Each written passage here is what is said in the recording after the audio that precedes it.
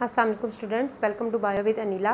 Class 10 का जो अब हम लोग टॉपिक डिस्कस कर रहे हैं वो है हमारे पास हेलोफाइट्स। बेसिकली ये halophytes osmotic adjustment in plants के टॉपिक के अंडर आता है। हेडिंग उसकी वो है, हम लोगों ने दो तरह के प्लांट्स पढ़ लिए थे। एक हम लोगों ने पढ़ा था जो कि पानी में रहते हैं, जिनको हम लोग हाइड्रोफाइट्स कहते हैं। सेकंड हम लोगों ने पढ़े थे ज़ेरोफाइट्स, जो कि ड्राई इन्वायरमेंट में रहते हैं।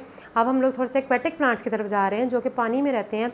और समुद्र की अगर बात कीजिए तो हेलोफाइट्स होते हैं, ये बेसिकली ऐसे प्लांट्स हैं जो कि वाटर में रहते हैं। और वो कौन सा इन्वायरमेंट है, जो सी वाटर है, ये सॉल्टी इन्वायरमेंट होता है। हेलोफाइट्स जो है वो बेसिकली हमारे पास दो वर्ड से निकला है, हेलो एंड फाइट। हेलो का मतलब होता है सॉल्ट एंड फाइट का मतलब होता है plants. All those plant that live in C water या salty conditions they are known as halophytes. वो तमाम पौधे जो कि समुंदर के अंदर या सॉल्टी इन्वायरमेंट में रहते हैं। ज़रूरी नहीं होता समुंदर के अंदर ही हो, सॉल्ट जो होता है वो रिवर और लेक्स में भी पाया जाता है, मगर बनिस्बत समुंदर के कम क्वांटिटी में पाया जाता है, मगर होता फिर भी मौजूद है थोड़ा बहुत। तो हमारे पास क्या है, ऐसे तमाम प्लांट जो कि सॉल्टी इन्वायरमेंट में रहते हैं उनको हेलोफाइट्स कहा जाता है। हेलोफाइट्स प्लांट के फीचर्स पढ़ने के बारे में पहले आपको एक और प्रोसेस का पता होना चाहिए, दैट इज़ ऑस्मोसिस। ऑस्मोसिस जो है सबसे ज़्यादा हमारे पास प्लांट्स के अंदर हो रहा होता है। What is basically osmosis?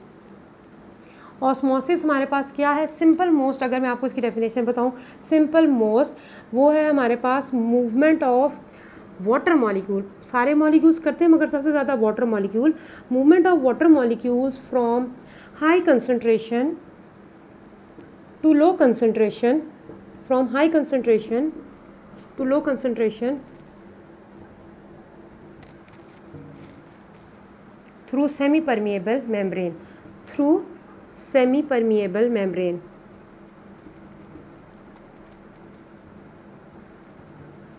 ये है हमारे पास सिंपल मोस्ट ऑस्मोसिस की definition, movement of water molecules from high concentration to low concentration through semi permeable membrane.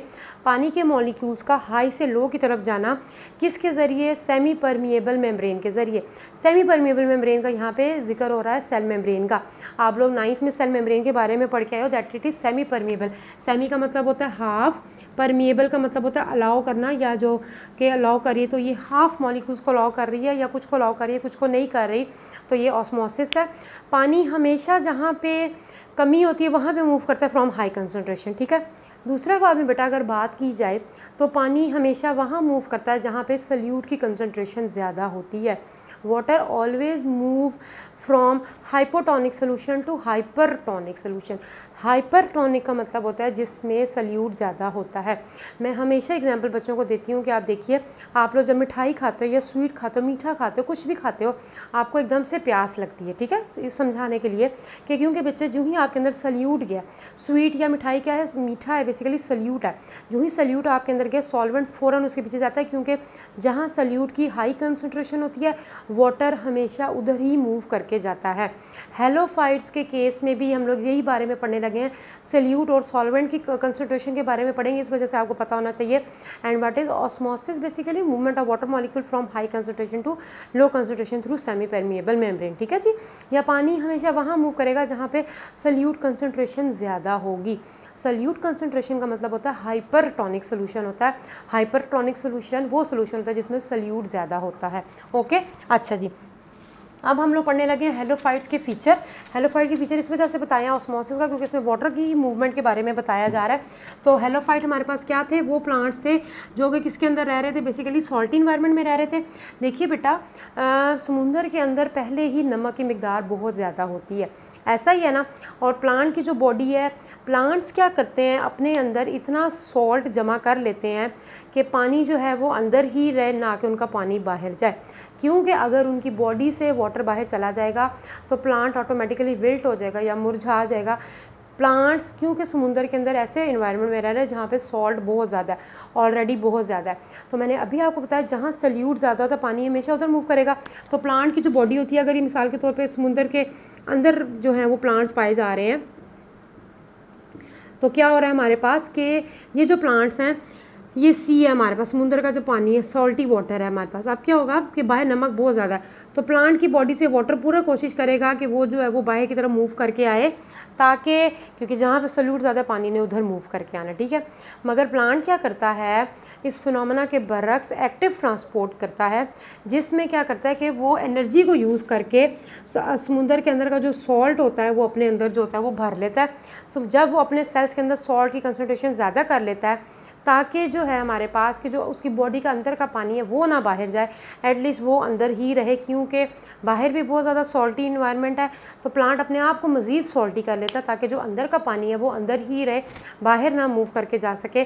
तो ये हमारे पास हेलोफाइट्स हैं। Because halophytes live in salty environment, so they store a large amount of salt या solute in their cell. क्यों? ताकि जो उनके body का अपना पानी है वो बाहर ना जाए, प्लांट जो अपनी वो शेप को मेंटेन रखे। और हेलोफाइट्स के अंदर मोस्टली हमारे पास ग्रासेस वगैरह आ जाती हैं, समुद्र में पाई जाने वाली जो घास होती है जिसको सी वीड्स भी कहा जाता है, सी वीड कहा जाता है। तो ये हमारे पास क्या है, सी वीड्स कह लो या ग्रास कह लो। तो ये जो प्लांट्स हैं ये सारे के सारे जो है वो हेलोफाइट्स के अंदर आते हैं। तो ये इनके अंदर एक एक्टिव मैकेनिज्म सिर्फ यही है कि ये एनर्जी को यूज़ करने के बाद समुंदर के अंदर से सॉल्ट को लेके अपने अंदर स्टोर कर लेते हैं, ताकि जो इनका अपना अंदर का पानी है वो अंदर ही रहे, बाहर ना जा सके। ठीक है जी। तो ये हमारे पास ऑस्मोटिक एडजस्टमेंट इन प्लांट्स का लास्ट टॉपिक था, दैट इज़ हेलोफाइट्स। प्लांट्स में हम लोगों ने ऑस्मोटिक एडजस्टमेंट पढ़ लिए कि चाहे तो वो पानी वाली इन्वायरमेंट में रहें, चाहे तो वो ड्राई में रहें, चाहे वो समुंदर में रहें, उन्होंने अपने आप को उस माहौल के मुताबिक ढाल लिया है और अपने अंदर उस मुताबिक ही चेंजेस ले आए हैं। ठीक है जी। हमारा जो नेक्स्ट टॉपिक है that is homeostasis in animals या ह्यूमन बॉडी। आज हम लोग ये भी देखेंगे कि हमारे सिर्फ अब बेसिक देखेंगे कि वो कौन कौन से ऑर्गन्स हैं जो कि हमारी बॉडी में होम्योस्टेसिस कर रहे हैं। होम्योस्टेसिस हम लोग पहले भी पढ़ चुके हुए हैं। Maintenance of internal body conditions को कहा जाता है, जिसमें बॉडी की कंडीशंस को जो है वो मेंटेन रखा जाता है। ठीक है। तो जो हमारा नेक्स्ट टॉपिक है that is homeostasis in human.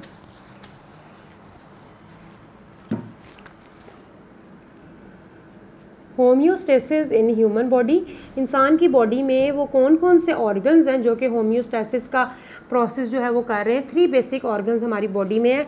First is our skin, second जो है हमारे पास वो लंग्स आ जाते हैं, और थर्ड जो है हमारे पास किडनीज मोस्ट इंपॉर्टेंट जो आ जाती हैं। तो ये हमारे पास 3 ऑर्गन्स हैं जो कि बेसिकली होम्योस्टेसिस कर रहे हैं। स्किन जो है हमारे जो पूरी स्किन के ऊपर जो जिस्म के ऊपर स्किन है ये बेसिकली क्या कर रही है, सबसे पहला तो काम है कि ये प्रोटेक्शन कर रही है। ठीक है। मगर क्योंकि हम लोग होम्योस्टेसिस पढ़े, मेंटेनेंस के हवाले से पढ़े हैं, तो बेसिकली बच्चों ये हमारे पास क्या करती है, ये हमारे बॉडी के टेम्परेचर को मेनटेन रखती है। स्किन का जो एक काम है वो तो हम लोगों ने पढ़ लिया ना कि ये प्रोटेक्शन कर रही है ताकि कोई भी जर्म्स वगैरह हमारी बॉडी में डायरेक्ट ना जा सके। प्लस हमारे पास ये क्या कर रही होती है, बॉडी टेम्परेचर को मेंटेन कर रही होती है, मेंटेनेंस ऑफ बॉडी टेम्परेचर। सबसे इंपॉर्टेंट जो काम है स्किन का वो यही है, बॉडी टेम्परेचर को मेंटेन करती है और एक्स्ट्रा जो सॉल्ट वगैरह होता है उसको बॉडी से एक्सक्रीट आउट भी करती है स्वेट की फॉर्म में। स्किन के बारे में हम लोग तफसील से पढ़ेंगे, अभी जस्ट आपको एक ओवरव्यू दिया जा रहा है। बॉडी टेम्परेचर को कैसे मेंटेन करती है वो भी हम लोग देखेंगे थोड़ा बहुत। तो पहला काम प्रोटेक्शन का, प्लस हमारे पास बॉडी के टेम्परेचर को मेंटेन करना, ये तो इस तरीके से स्किन हमारी बॉडी में होम्योस्टेसिस का काम करती है। सेकंड हमारे पास लंग्स आ जाते हैं। लंग्स जो होता है हमारे जो फेफड़े हैं, बेसिकली आपको पता है ये क्या करते हैं, एक्स्ट्रा कार्बन डाइऑक्साइड को रिमूव करते हैं। सो इनका बेसिक काम है removal of extra carbon dioxide from the body, ताकि हमारे पास क्या होता है, कार्बन डाइऑक्साइड की जो कंसंट्रेशन है वो बॉडी में मेंटेन रहे, क्योंकि ज़्यादा कार्बन डाइऑक्साइड हमारी बॉडी के लिए हार्मफुल हो जाती है। तो इस वजह से कार्बन डाइऑक्साइड को एक्सक्रीट आउट कर सकते हैं, होम्योस्टेसिस करें, एक्सक्रीशन का प्रोसेस करें। आप लोगों ने एक्सक्रीशन पढ़ा तो होम्योस्टेसिस में कि बेसिकली वो भी एक होम्योस्टेसिस की टाइप आ जाती है। मोस्ट इंपॉर्टेंट हमारे पास किडनीज आ जाती है, हमारे गुर्दे, जो कि हमारे पास क्या कर रहे हैं बच्चों, बेसिकली हमारी बॉडी से एक्स्ट्रा वेस्ट को एक्सक्रीट आउट कर रहे हैं। गुर्दे जो है हम लोग उसके बारे में तफसील से पढ़ेंगे। मगर आप देखो कि गुर्दों में जाता ब्लड है, मगर उसमें से फॉर्मेशन किसकी होती है, यूरिन की होती है, जो कि आपके पास ट्रांसपेरेंट होता है, जिसमें डिफरेंट वेस्ट होते हैं वाटर के साथ मिलके बॉडी से एक्सक्रीट आउट होते हैं। किडनीज़ के अंदर हमारे पास कौन कौन से वेस्ट हैं, ये बेसिकली क्या करता है, removal of waste, extra waste है लाइक वाटर, जो एक्स्ट्रा पानी है वो भी बॉडी से रिमूव होता है, सॉल्ट हो गया इसमें हमारे पास, यूरिया हो गया, प्लस यूरिक एसिड। ये सारे वो वेस्ट हैं बच्चों जो कि आपके लिए हार्मफुल हैं। अगर आपकी बॉडी में रहेंगे, सेल्स के अंदर स्टोर हो जाएंगे तो आपके लिए हार्मफुल होंगे। तो बॉडी क्या करती है, इसको एक्सक्रीट आउट कर देती है, किडनीज उसको फिल्टर करते हैं। तो किडनीज गुर्दों का बहुत इंपॉर्टेंट काम है। वैसे तो बॉडी में हर ऑर्गन का ही अपनी अपनी जगह बहुत इंपॉर्टेंट काम है। अगर किडनीज बच्चों ना काम करें तो भी इंसान ज़्यादा देर सर्वाइव नहीं कर सकता, क्योंकि आपके जिस्म में से खून को साफ़ होना भी बहुत ज़्यादा ज़रूरी है। जिस्म की सफाई उतनी ही ज़रूरी है जैसे आप घर की सफाई करते हो। तो हमारे पास किडनीज क्या करते हैं, वो रिमूव करते हैं एक्स्ट्रा जो हमारे पास वाटर है, चाहे वो सॉल्ट है, चाहे यूरिया है, चाहे यूरिक एसिड है। तफसील से हम इनके फंक्शंस के बारे में पढ़ेंगे इंशाल्लाह नेक्स्ट वीडियोज़ में। अभी बताने का सिर्फ ये मकसद है, ओवरव्यू दिया जा रहा है कि ह्यूमन के अंदर वो कौन से ऑर्गन्स हैं या कौन से मैकेनिज्म है जिनके ज़रिए होम्योस्टेसिस का प्रोसेस हो रहा है। फर्स्ट हमारे पास स्किन है, सेकंड हमारे पास लंग्स और थर्ड हमारे पास किडनीज़ है। चाहे हमारे फेफड़े हो, चाहे हमारे गुर्दे हो, चाहे हमारी स्किन हो, ये सारे ही सारे होम्योस्टेसिस का काम करें अपने अपने फंक्शन के अकॉर्डिंगली। ठीक है जी, आई होप कि आप लोगों को आज का टॉपिक समझ आ गया होगा। नेक्स्ट वीडियो तक के लिए अल्लाह हाफिज़, दुआ में याद रखिएगा।